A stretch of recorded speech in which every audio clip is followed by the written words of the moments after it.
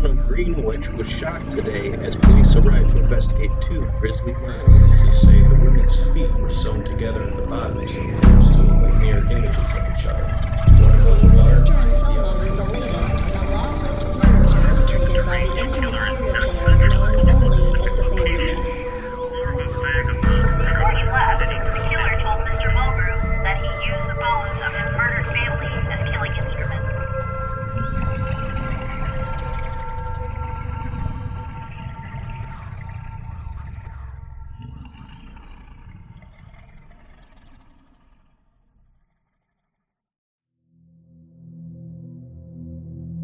I no longer determine time by clocks or available light.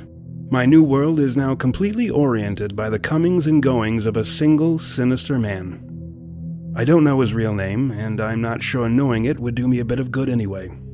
I'm not even 100% the guy's even human. But he's definitely one of those neo-psychotics.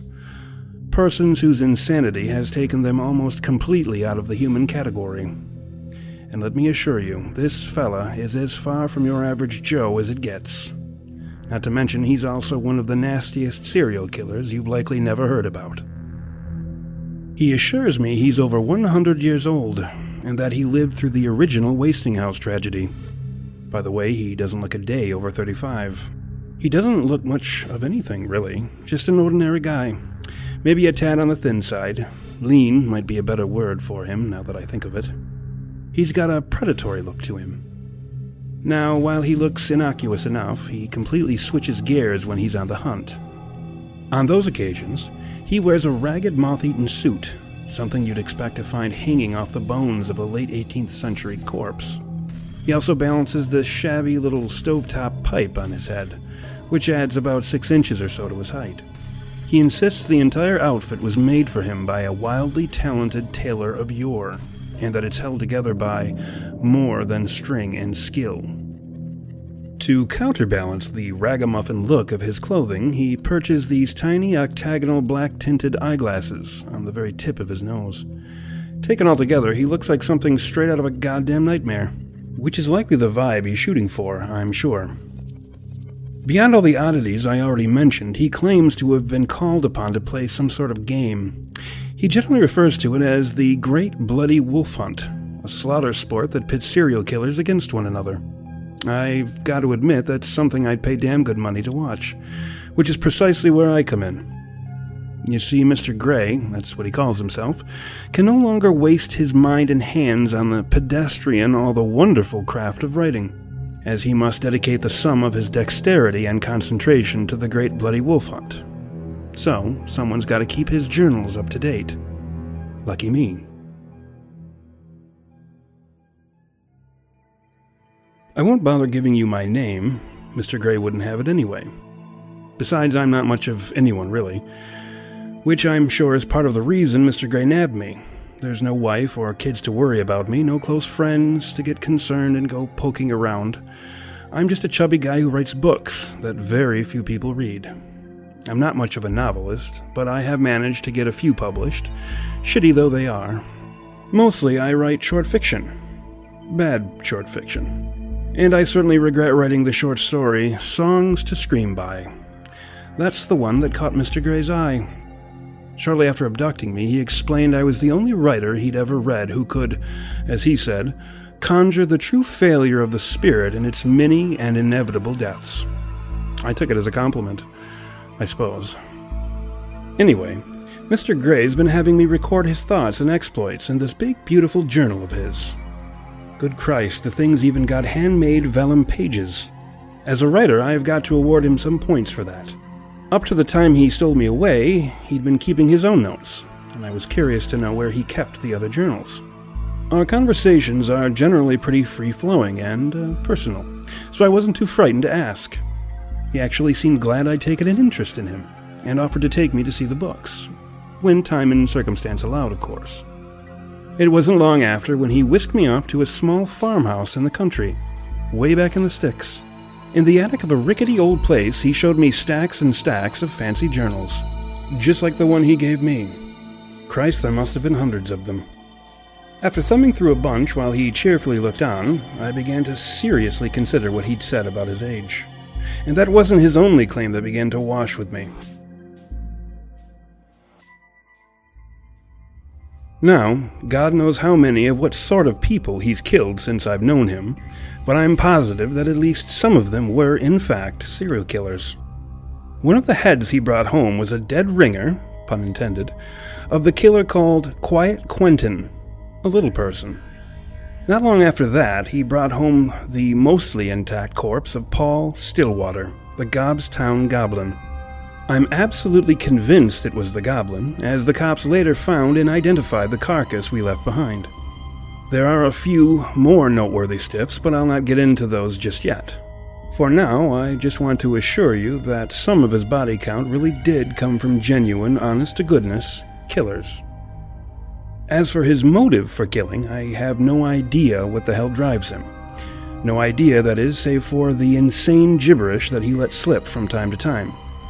He appears to believe that killing is his job, his duty more like, handed down to him from way back, something like 150 years ago, by some anomalous force he's yet to properly comprehend.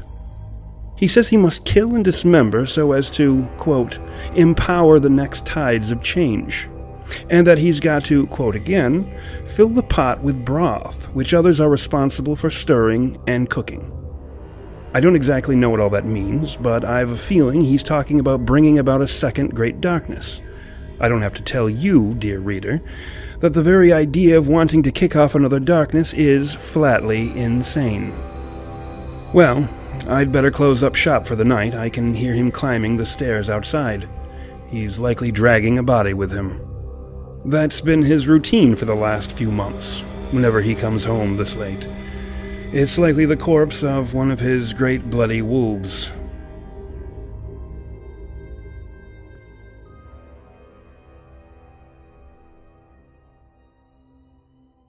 Well, that sure was a long session.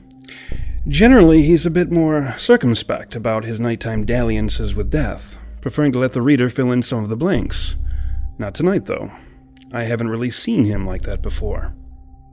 It seems like Mr. Gray has been getting these strange dreams about his fellow killers, or wolves, as he oft calls them.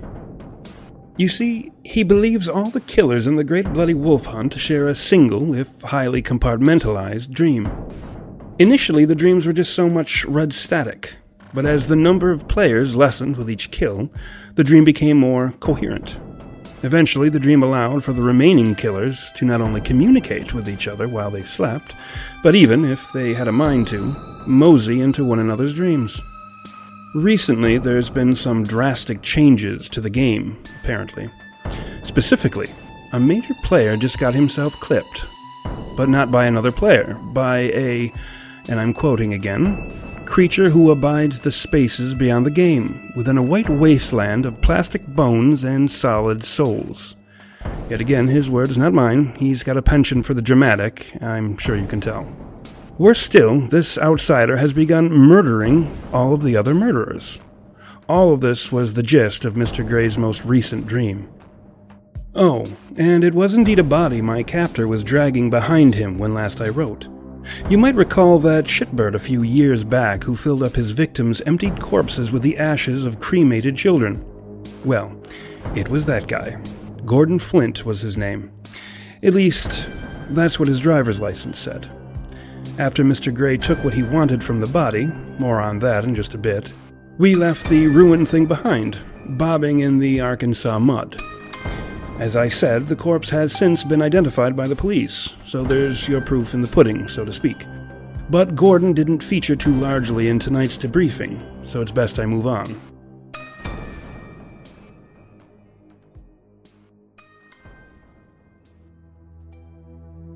The most important part of tonight's transcription was that at some point during Mr. Gray's clash with Flint, something showed up and interrupted the showdown.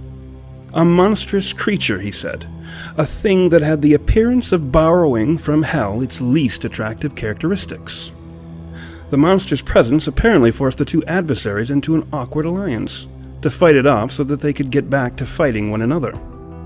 Unfortunately for Mr. Flint, the creature proved too much for even their combined strength, and Mr. Gray ended up dragging what was left of him back to the house. Now, as for Mr. Gray's performance in the brawl, I can only assume it was good enough for him to get the hell out of Dodge while the getting was good. Though I have to admit, it's a little hard to think of my abductor as an underdog in any fight. Now, on more than one occasion, I have seen hints of what Mr. Gray gets up to when he's on the hunt, and I can tell you it's some dark and dangerous business indeed. One horrible rainy night, while we were hiding out in an old abandoned candy factory, I got to see one of my keeper's infamous wolves up close and far too personally. This gentleman seemed to melt out of the shadows, dripping with all of these clinking hooks and chains, and wearing the most bizarre mask you can imagine. At least I'm hoping it was a mask. Before I knew it, the thing had spread out these chains all across the ceiling and walls like some great big damned spider. He sprang into the middle of the web and crouched down into the darkness of the room. What I hadn't noticed was that I'd been attached to the web by means of a hook that had slid through the palm of my hand. I didn't even feel it. Mr. Gray later told me that the killer laced his hooks with some kind of chemical agent that dulled the nerve endings, so the victims wouldn't know they'd been snagged. Anyway, I started to scream, of course, which I suppose was the point, to lure Mr. Gray into the trap. My kidnapper, whether or not he's a century old, is an uncommonly wise fellow, and had already prepared for the killer. I was the bait, you see, to lure the killer into thinking I'd be good bait for luring Mr. Gray, if you can follow all of that. Mind you, before that point I'd never seen my captor participate in the Great Bloody Wolf Hunt, and I was a little worried about his chances against the webcasting freak. I had nothing to fear, it turns out. Mr. Gray dealt with the other killer handily, jumping onto the chain-link web and, like some berserker gymnast, kicking and slashing his way to a gory victory. I only mention all this to introduce you, dear reader, to another one of Mr. Gray's weird claims. His kill list.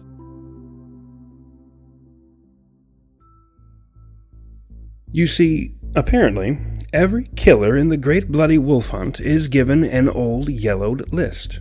How they come by them I have no idea, on which is printed the names of the killers they're responsible for murdering.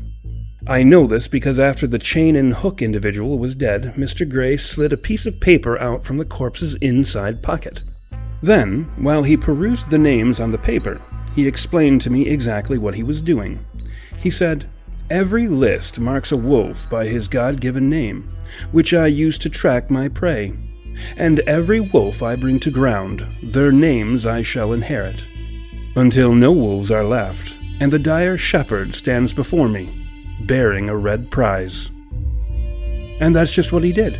Copy the names from the other killers' list onto his own. That's how I know the real names of the killers he dispatches. His kill list. All of this comes to bear in my most recent conversation with Mr. Gray. Apparently, while he and Mr. Flint were battling the creature, Mr. Gray caught sight of a piece of paper tucked into the beast's back pocket. After some fancy and violent finagling, my captor managed to grab hold of it, scanning it for a brief second before the creature snatched it back. My kidnapper then informed me that it was a complete list from A to Z of every wolf left in the game, written in the rigid script of a corpse, the neatest of lines crossing out the names of the dead. Among the other unusual features of the monster's kill list, there lurked a stark departure from any murderer's catalog he'd ever seen before.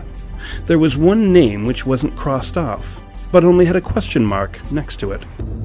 He only glimpsed the first name. It said, Donald.